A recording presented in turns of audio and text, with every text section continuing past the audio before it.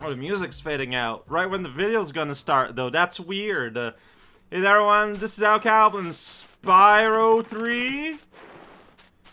This is where... Okay, first of all, I went lizard hunting. This is where the boss is, right? And, like, Spark Zone would be, like, up those stairs? Yeah? I don't know! I feel like if we follow this map linearly, the next step is the boss. I'm gonna do that! Alright! Here we go, just following the map normally. I feel like this is where it leads me. So we're gonna do it. Then we're gonna get the Sparks prize, and so we're gonna get its prize, whatever it may be, for at least a few levels. Alright, it's saved before we entered. Hey you. Yeah, you're happy. Kick some sorceress butt. Alright. Oh, so yeah, we're just like here. There's no like... So, okay, so you are impervious to dead butts and flames. It should not be a surprise, probably. Alright, there's a bunch of stuff up there in Balloon World. Such as this cannon here. Alright, that's, okay, I got an amount of... This is fascinating, probably. Alright, so I didn't hit with anything. But you give me another one. But yeah, like you're on the other side of the screen. Okay, and you can hit it. Of the arena, I should say. Alright. Yeah, like I gotta shoot higher so that the cannonballs actually get to you. There, I was shooting too high. This is real dumb. I'm just gonna... I mean, it works. It's different. Whoa. That was odd. Alright, the sheep just fell too. That's pretty good. Okay, you got hurt, and so did I. Okay, you're back. That's great. Sheep! Lightning everywhere, though. Alright, that's pretty good. Whoops. You didn't. Alright.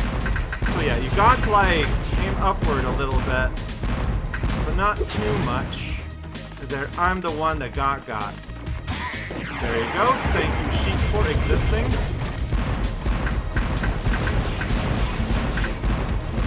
I mean, am I even close to doing here? It doesn't look like it. Right. No, land on the thing. Like, I'm not... I know I'm supposed to leave my shots. Oh, yeah, I got her there. Cool. Where you at, sheep? There you are, sheep. There you go. Doing pretty okay. Could be doing more okay. Alright, so now I guess I'm waiting for more things to get summoned into a place I can use it. Alright, no, it's still more ghostly cannons. Oh, this time it's a hover tank. Okay, sure. Making this very awkward for everyone, but alright. I mean, I did an amount of damage. That's pretty good. Alright, gonna go on this tank and shoot at you. Well, I'm glad that this boss incorporates materials that were in the levels I actually played. Like, that's kind of lucky. What's that running? Okay, that's Asian monkey running around the side. Okay. Cool. Just waiting for more things to drop from the sky to help me out. I mean, they're there. Yeah, see, that's what Monkey does. He shoots them out of the sky. What's this? Hello there, little hoverboard. Okay. Oh, this is kind of like the Manta Ray, I think.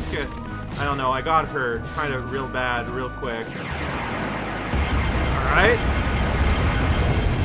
Just dodge everything. It's all good.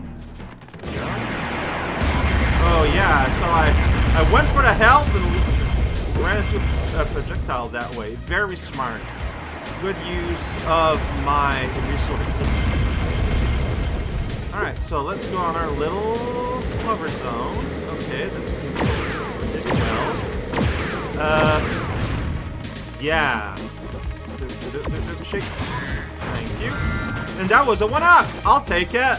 Mid-boss fight one-ups. Okay,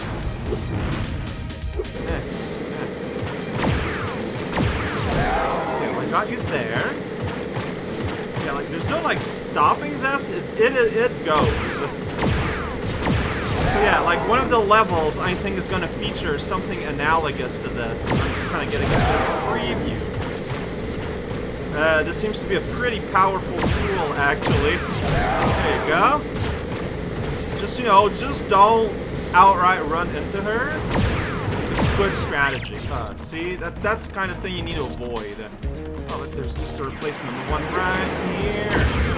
It's like, as soon as you're on some kind of object of war, she stops, like, doing anything whatsoever. It's great. Like, gives us a great chance to do some violence of our own. She really respects the whole, like, your turn, my turn aspect of battle in the video game. Nice lob. That, well, I'm doing this. Great, I heard the gulp. The gulp of health being restored. Sweet potatoes made of bread. I didn't see it for a hot minute. It's so ghostly. Okay, I guess I wasn't on it fully. I was not quite on board this hover vehicle. Oh boy, this... I don't know, this control's okay. It's just... it's a bit wild. It's a bit unwieldy. There you go. Yeah, that's right. Get knocked into the caramel. There's her egg. Free egg. Alright. Not the hardest boss in the game somehow. It's George. We found George doing backflips all day and night. We did it. Blah. Okay, I don't know. Maybe this is not finished yet. Yeah. Okay. We saw that finger. Deja vu. Yeah, that's a world cutscene. Okay, that's a camera on a folly. Dragon eggs and restored freedom to the lost dragon worlds. What do you plan to do next? Hmm? Perhaps a nice vacation in Dragon Shores? Hmm? You're a real comedian sometimes, Bentley.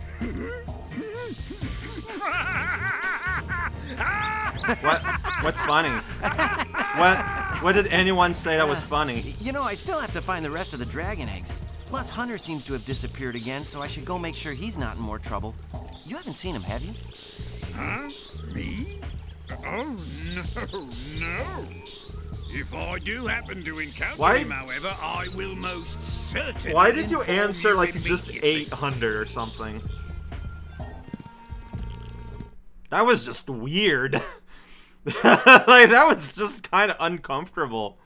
Maybe it's just me. I don't know, but... It's a funny thing, Spyro. I adjusted Avalar's portals to take me to the Dragon Worlds, but somehow I ended up here.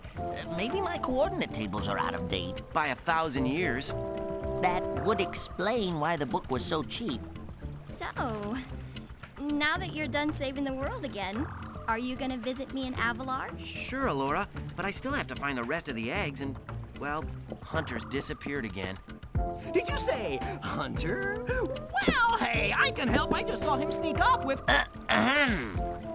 Agent 9, isn't that a Rhinoc over in those bushes? Rhinoc! Ooh, let me at him. You want a piece of me, Rhinoc boy? Eat laser, punk! Come on now, no fair hiding. Everyone's already kind of done with him. I'm sure Hunter is in good hands.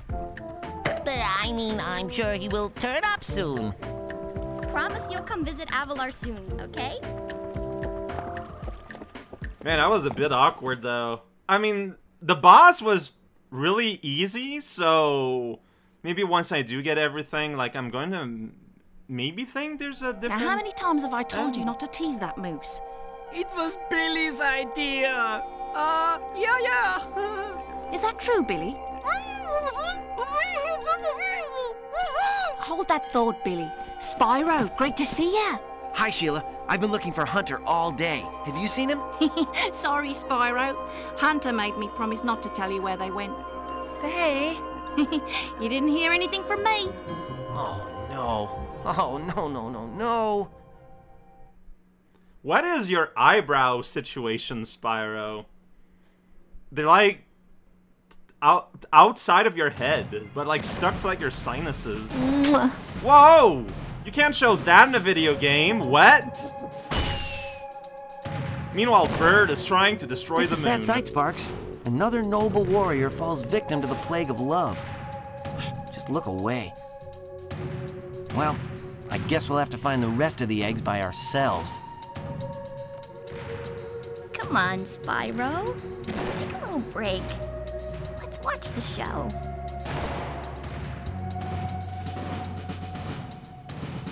That's the show. I feel like fireworks wouldn't be that impressive to a fire-breathing dragon. Oh, we actually get the credits. For some reason, I didn't think that beating the final boss would be the ending. Like, it sounds stupid the way I said it, but I don't know. I just kind of genuinely didn't really saw that as the end. Yeah, the boss was kind of on the easy-ish side. I mean, it had its own healing, though, with the sheep. It'd be a lot harder if it was not for the fact that it hands out free sheep pretty consistently. I mean, it's fine.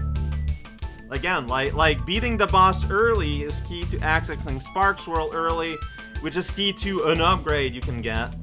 And also, this is never going to be the end, because there's a last level that requires everything, including the one egg that is staple to the sorceress's staff. But yeah, so, what happens if you go in a level that has a hunter mission? You know, like if I return to that level that I did with the place where you gotta do some manta ray surfing featuring Hunter, huh? He's a quiz giver there. What happens if he's not there? We'll find out, maybe one day, maybe never. Or someone's just gonna outright say it in the comments somewhere. That's just as plausible. The old pan through level while the credits roll. I don't think as yet they showed any levels that I haven't seen yet, or at least not during a moment where I was like paying attention specifically. But it could happen. I don't know, man. I don't know nothing. Whoa, into the house. That's a ship. Pan around the ship. Check it out, it's a ship. Yeah, that's right. Goes all around it.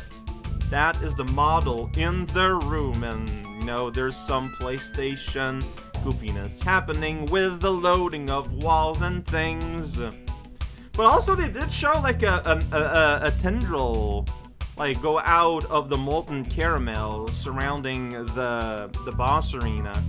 So I was expecting a part 2 to the fight. Maybe that's after you got everything, and there's like a true boss fight. It's possible. I don't think the other games did that though. But I mean, they could start with 3. They're allowed. As of yet, yeah. So since we're kind of like in the ending, when I was going to start Spyro 3, I was told that Spyro 3 kind of took what Spyro did do and sort of like really emphasized the parts that I didn't like. And I feel like their assessment is correct, but also not super, like, not precise. Because I feel like I've enjoyed this game a lot more than Spyro 2 did. I feel like Spyro 2 tried some things, and they realized what worked and what didn't, and like went out of their way to go back to, this looks like a Western world, which I have not visited. Feels like they went back and they did a game that's closer to Spyro 1, with lessons they've learned about to sort of rework the minigames and whatnot. Like, most of the minigames, I feel like, are a declination of regular gameplay, so to speak. And so, like, I feel like they don't feel as alien as they did back then. Also, it's been a while, so I might be misremembering Spyro 2 somewhat. But also, like, I like how they return to what I did love about Spyro 1. where some of the puzzle is just spatial navigation. You're in the space, figure out your space, how, you know, you're here, you want to go there, work it out. That's cool, that's fun. And I love the return of that design mentality, and that's what makes me the happiest about this game. It's true that Spyro 1 might be a bit bare compared to this, so I understand people which prefer 2 or 3. I just think that Spyro 1 nailed its core ideas and design so well, and that's why Spyro 2 felt a little things lumped in. Because it's like, okay, we already nailed the first thing, how do we go from there? They tried. And this feels like a correction that worked. Like, sometimes I talk about, like, overcorrections and whatnot, trying to fix things in a sequel. This feels like a correct amount of correction. Like, it is a correct correction. An accurate correction. I have enjoyed the Spyro trilogy. We have had 4 great fun sleeps at years. Oh, geez. Oh, the whole trilogy was made in 4 years? That explains how each game feels a little rushed in their own special, unique ways. But also, that is not something that you can just keep going with. I don't think you should brag about making 4 games in 3 years. Egg for sale. Egg is still for sale. I don't know where. If I do that. Yeah, so I just got 1 level X. Yeah, Dino Mines looks like that's what's gonna be it. And the Speedway. Next time, maybe we can do the Speedway and, well, Spark Zone, and depending on how that goes, we can do the Speedway.